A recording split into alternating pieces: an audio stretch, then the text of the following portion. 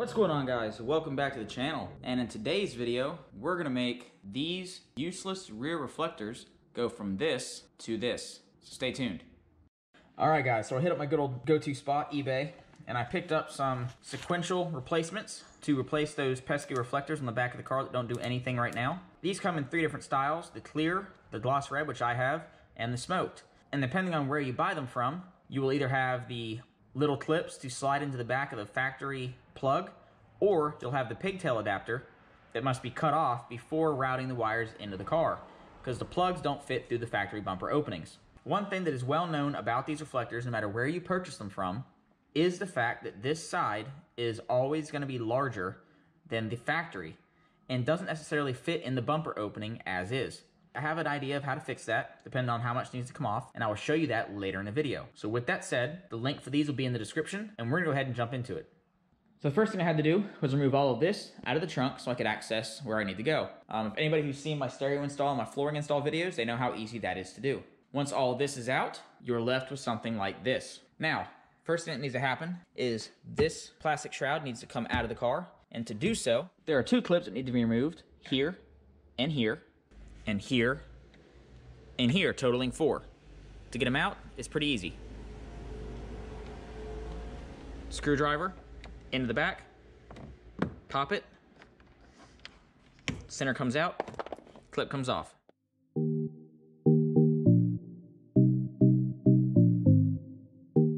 Once those are out, this panel is held in by 4 pins, here, here, here, and here, by grasping at the bottom and giving it an upward tug on each side. That slides out, all 4 pins intact. And we're just gonna push that off to the back, and we'll come back to it later. Now once that's out, there's really not too much you need to worry about taking pins out on this side, or on the other side for that matter. The only thing we need to worry about getting to is right here. This first plug that is wrapped in the foam, that is the plug that goes to your taillight. And this is the clip that is going to be used to piggyback the signal off the backside. We're using those little clips to get the rear sequential light to work. So I'm gonna go ahead and unplug these. So that way, I'll be able to test the circuits on these lights to see which one's the power, and so on and so forth.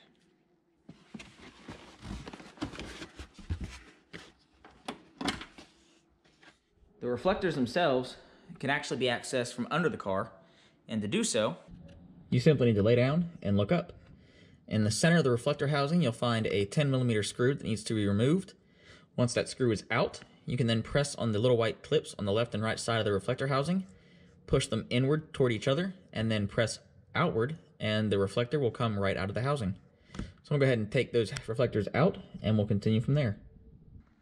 So as you can see, when comparing the original reflector with the sequential, and lining those up where they're supposed to be, the actual clips on the housing is set up in the same manner that it is now as it is on the original.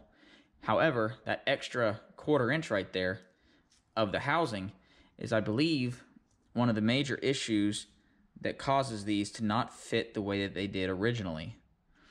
You'll also notice that overall diameter and size of the lights are pretty similar running along this end here, but as they get further and further away from that, this side starts to become much, much greater in diameter than the original. So I'm thinking I'm going to trim some of this excess off here to get it to be the same size as this one, and I'll explain why when I show you what it looks like on the car. So here is the passenger side one already put in the car. It's just temporarily there, it's not bolted down or anything. On this side, it's all the way down as far as it'll go into the seam, which is nice. But as it moves outward, you see the space or the gaps in between the top and the body starts to decrease significantly to a point so which it is actually pushing against the body of the car on the top and bottom and corner of the bumper. Now I have a feeling that if I were to trim some of that out, this would slide in a little bit further and would help close up that little tiny gap that is sitting right there on the outside. So I'm gonna go ahead and knock that out on both lights, and then we'll come into the actual install.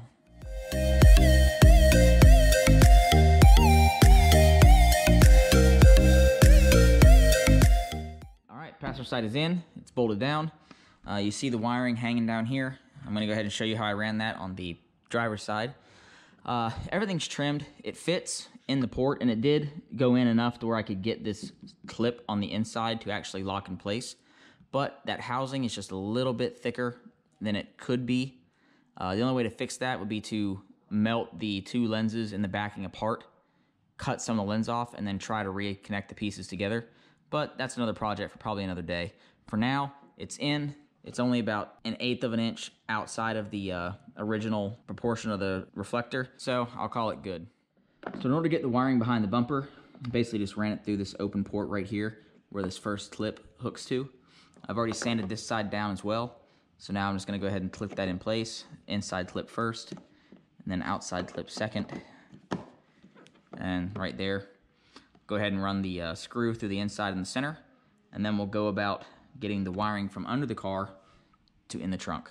All right, so before I cover the wiring, one thing I did like to note, that when you go to put the screws into these new sequentials, the hole needs threaded first. So before you actually put the sequential in and click it in place, thread the screw in all the way in to thread the actual hole, then install it, so that way the screw goes in a lot easier. You have very limited space back there, so that will help. Now, as you can see, I already have the wiring ran into the car on the driver's side. In order to do that, what I had to do was I took this panel off. Essentially, first thing you want to do so you don't break the clips is to take a little small flathead screwdriver into the top here and pry, which will pop this pin loose. Work your way down around the edge of the front here, popping all these little pins out. At the bottom, you'll do the same thing. And what it does is it frees that pin there. Once all those little side pins are loose, you just grab it and pull straight outward. And these two clips here pop out of there and there. So that way you can get this off without breaking it. Now, once that's off, there's a small hole right back there that is covered up with some clear tape. We're gonna run the wires through there. But in order to get to that, you gotta take these two bolts out that are holding the taillight in, so that way you can pull the taillight out enough to get the wires to slip through the back. In order to get that tension freed to get this out, this little blue clip has to be compressed so it can push through the body of the car. So with that blue clip pushed through, you now have space between the body of the car and the mounting bracket of the taillight to slip your finger through, which is more than enough space to run the wiring through. So what we're going to do is we're going to run the wire up through here from the back side of the bumper. It's going to go in through that little hole right there, and then be pulled through and wrapped around the side of this lower bracket. I'm actually going to feed the wire through this corner over here, so that way I don't have any wire hanging on the outside of the frame bracket.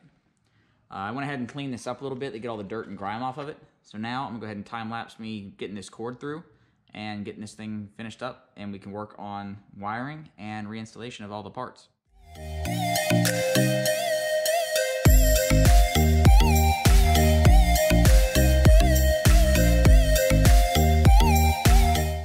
So once everything's fastened in and butted back up again and nice and sealed, I took some all-purpose sealant, rubbed it on my finger, and just basically coated it around the hole in the inside, since that's where I was able to reach. I'll let that dry and harden thoroughly before I actually reinstall everything.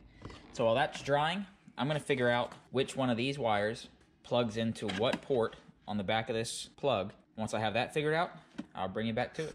All right, guys, so there's a little bit more background noise than there was when I was out here earlier. My kids wanted to come outside, so I went ahead and set the hose up for them so they could get wet. Beautiful out. It's about 81, which is really nice. So the seller actually has a picture uploaded in the images on the listing that shows the black wire being a negative, the white being the signal light, the blue being the brake light, and the red being the DRL. Now, looking at the plug, both plugs are wired the same exact orientation.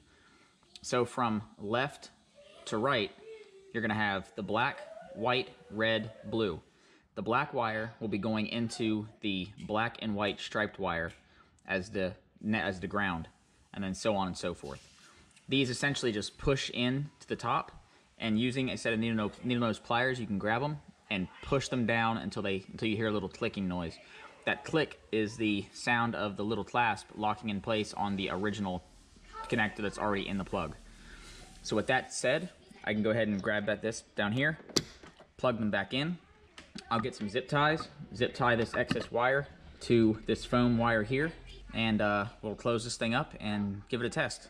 All right, the wiring is secure. Everything looks good. Everything's plugged in. So now I'm gonna go ahead and close the trunk, make sure these are functional, and then we'll put the car back together.